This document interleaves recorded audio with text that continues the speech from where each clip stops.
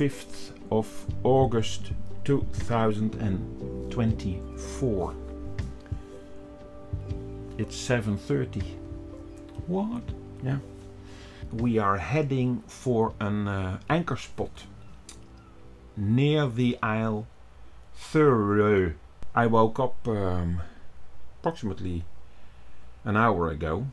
I went into the engine room, checked everything over there, and then I thought, you better start early, then you can enjoy the day.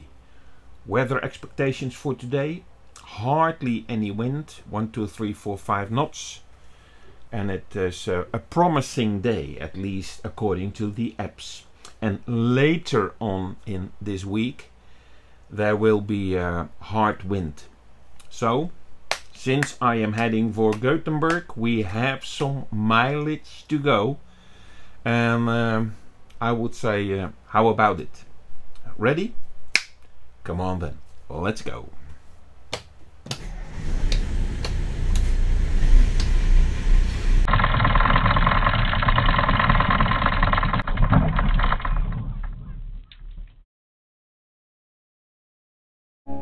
Oh, by the way, I think it was somewhere in 2023 that social media presented me pictures of boaters who cruised in the Gothenburg archipelago in Sweden. And when I saw that, I was in awe. So in summer of 2024, I decided to go and check out those surroundings myself. This video is a part of a series in which I share my trip to this Gothenburg archipelago and back to the Netherlands.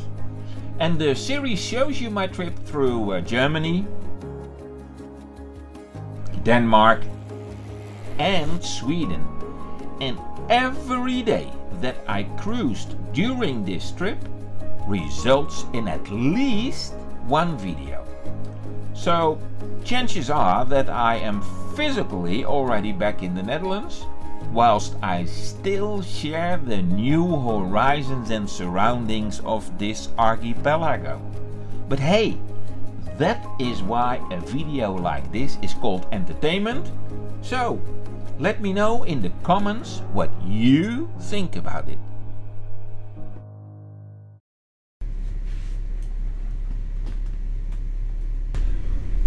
Channel 16, yes. So, anchor is secured. What's the phrase then again? Off we go.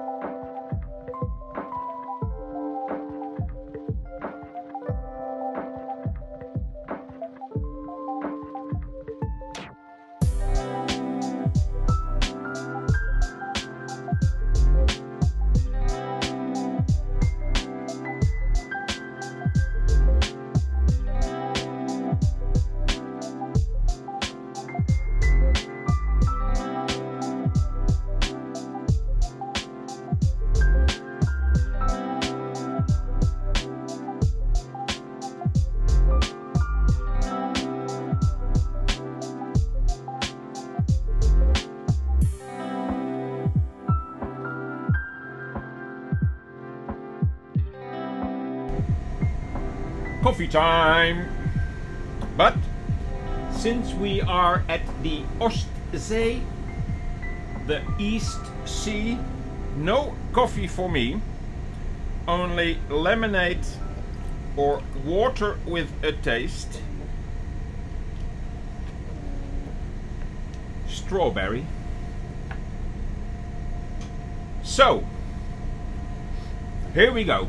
What is the phrase again? Pause the video, grab something to drink or to eat, and then let's enjoy this joyful moment together. Cheers. Let me give you an update. We are at sea. Water, water, water, water. Water, water, water, water. A lot of water for the next coming 25 nautical miles. And the speed over ground is 6.3 nautical miles with a heading of 24 degrees. Cookie time! Ladies and gentlemen, welcome in Denmark!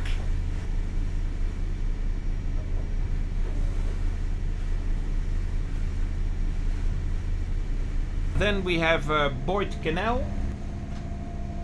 It is very shallow on that side. And then on port side we have the village Marstal. And of course I pronounce it with a Dutch accent, Marstal, because in Dutch we always say the A is an A. So in English it should be Marstal. How is it pronounced in Danish? Marstal. Anyhow, this is how to fill footage.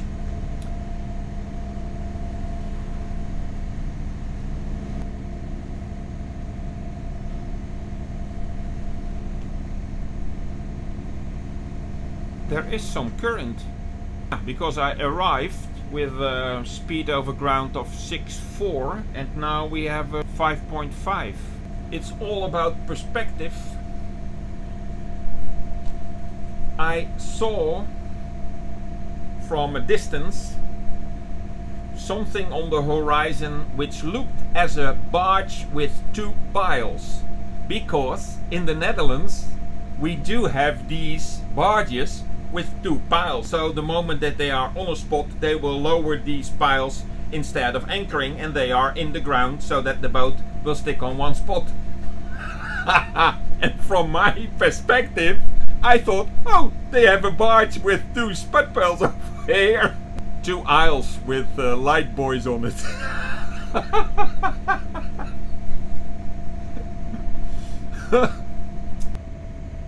Less than a meter depth on the starboard side. One would not say that. No, that is because there is water. And 1.6 on that side. Yeah, and if you are a local and you are familiar with the depth over here, then you can drop anchor. We have to do a 90-degree bend within 300 meters. In Rally Cross one should use their handbrake for a 90 degrees. Since, yeah, I can use two engines, and then I arrive and then I continue. Shall we try that? No. No. Okay, we try. Are we the only ones? Yes, it seems. There's no one behind us. Pass me on the north, the boy says. That is what we do now. So, wait a while, wait a while, wait a while.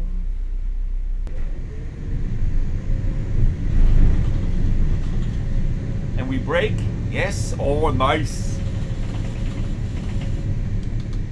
And we continue.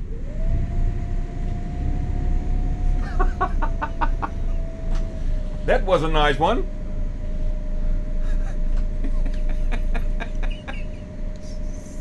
Oh man, silly. How long have you been at sea? Yeah, I know. Okay, change camera for the ferry so that you have an idea about the ferry. perhaps he will try the same thing. So this is the ferry from Marstal to Rutköping. Yes, it is all pronounced with my accent. I know. I hope that this sailboat has seen me.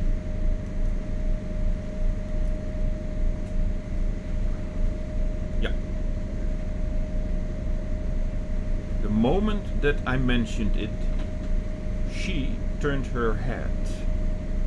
Let's have a look.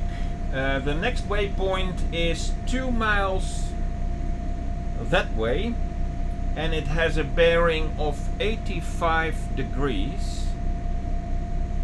Hey, again, I have seen a couple of, yeah, what's the word? Bruinvissen, we call it in Dutch. Small dolphins. And they are shy, so the only thing you see is whoop, whoop, whoop.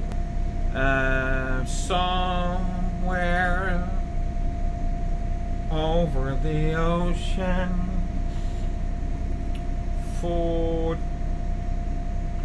84 degrees, yeah, auto. Yoo-hoo! It might be that I am incorrect, which is impossible, of course, but it almost seems as if somebody has stolen this south cardinal. Ah, no, they have not. It is at 80 degrees. I have a compass in my binocular, and it is 2 miles away, so approximately 4 kilometers, 3.6, and of course I had it already a little bit towards it, so 3.5 point something. When I've had my catch cutter, so we are talking about 1997, then I bought my catch cutter, and I also bought this binocular. It has a compass in it. So it is, at that time, I think that I had one of the first GPS systems only giving me the numbers where you are at that moment. Chart plotters, never heard of. So I had a radio beacon. So I had a headset, and then I pointed on the shore somewhere on the horizon where I thought it was shore, and then you could hear a beep, and because of the tone of the beep and the numbers escalating, beep, beep, beep, beep, beep, beep, beep, beep, beep, that way, you knew where the beacon was, and you saw it on the chart, and by the radio beacon you know, okay, this is my bearing towards my radio beacon, so it must be that I am on this spot. And then I also used, wait.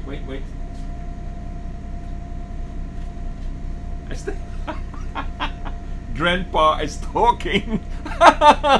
Once upon a time. I still have these. So you put these on your chart, on your paper chart, and then with the compass scale, you could change it this way, and you could change the compass scale, so you could exactly point out where you were on the paper chart. And I was heading from France to England, and from England to the Channel Islands. Well, there were moments that you only saw water for a couple of hours, like we had just today.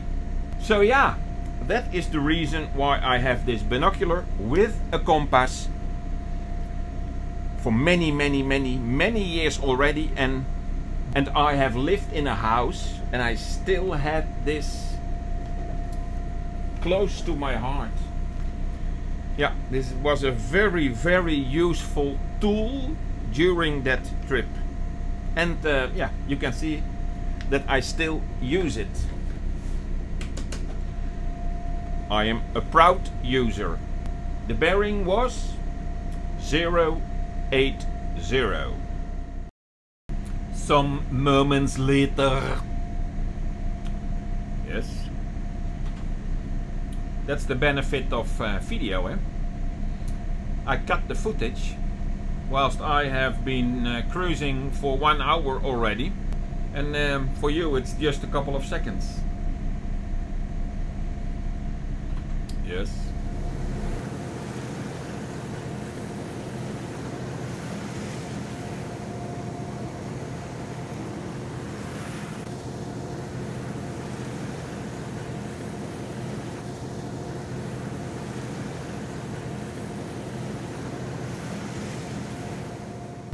Let's see, that is a buoy on the south, that one is on the east, yeah, and then we have green and red over there, and then in front of us there is this red buoy, and over there there's the east buoy, so I have to pick green, cardinal east. Yeah, okay. And this Danish neighbor,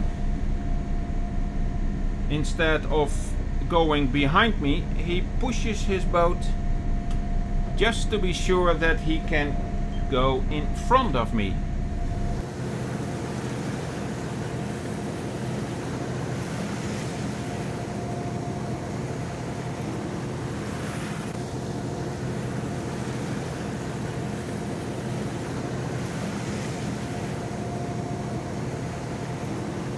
Let's have a look on a wind finder.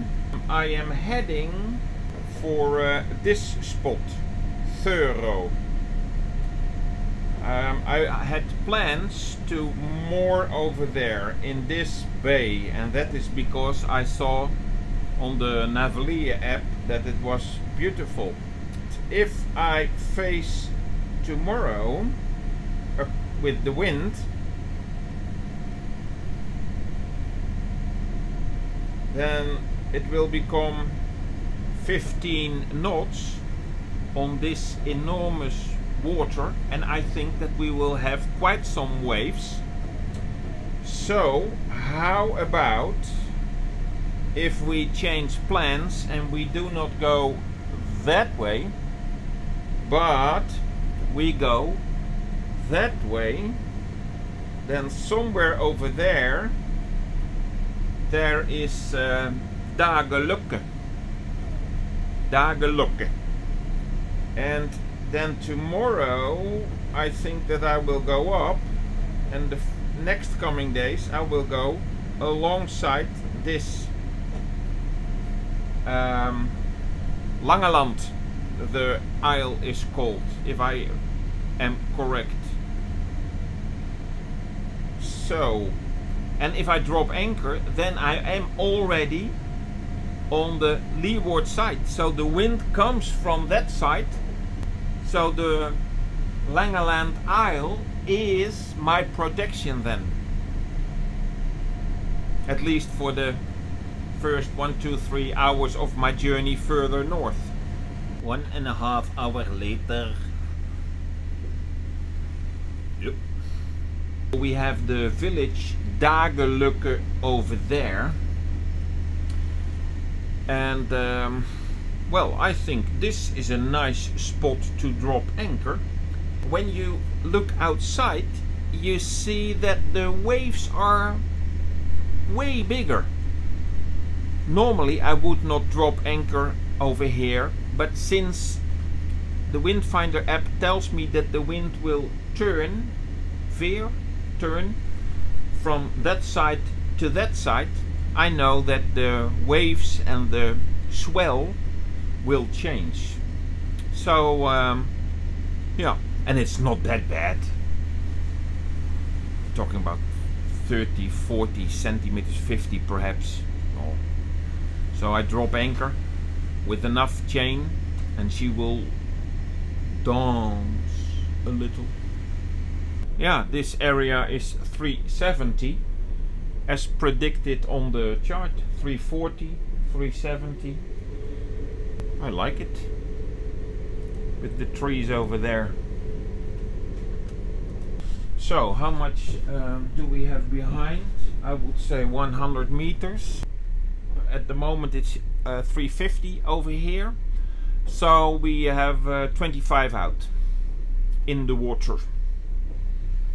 We are on a new spot, not over there on Thorough as expected and as planned, but because of the information I get from the Windy app, changing the wind, yeah, we changed course and position, and this is not the most ideal situation, that is for sure. And the benefit is it is 4 o'clock at the moment, so for the next coming 1 to 3 hours it's daylight, and then I can check out if the boat is stable on this position with these winds. It will drop and then change direction. So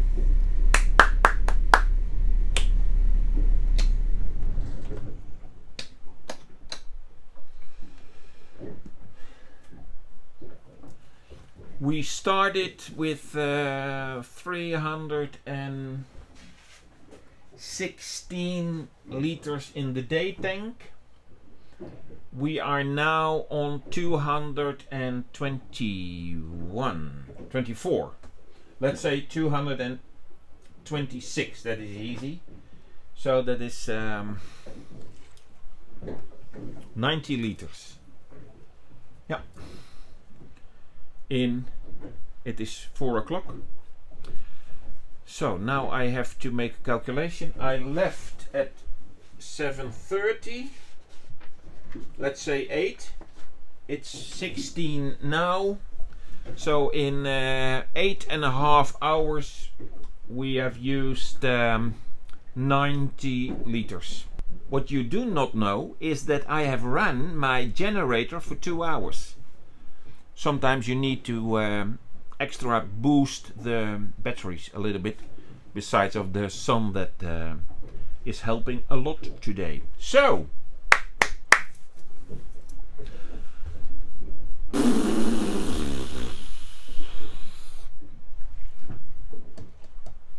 I'm not fond of traveling. What are you telling? Yeah, I'm not fond of traveling. I like the arriving, but to arrive somewhere you have to travel. So clever. I will enjoy the sun a little bit, check out how the anchor will dig in even more, and then this is the spot for today. Did you like it? Please let me know by giving the thumbs up, and how about this? Do I see you in the next video? Alright then, bye bye!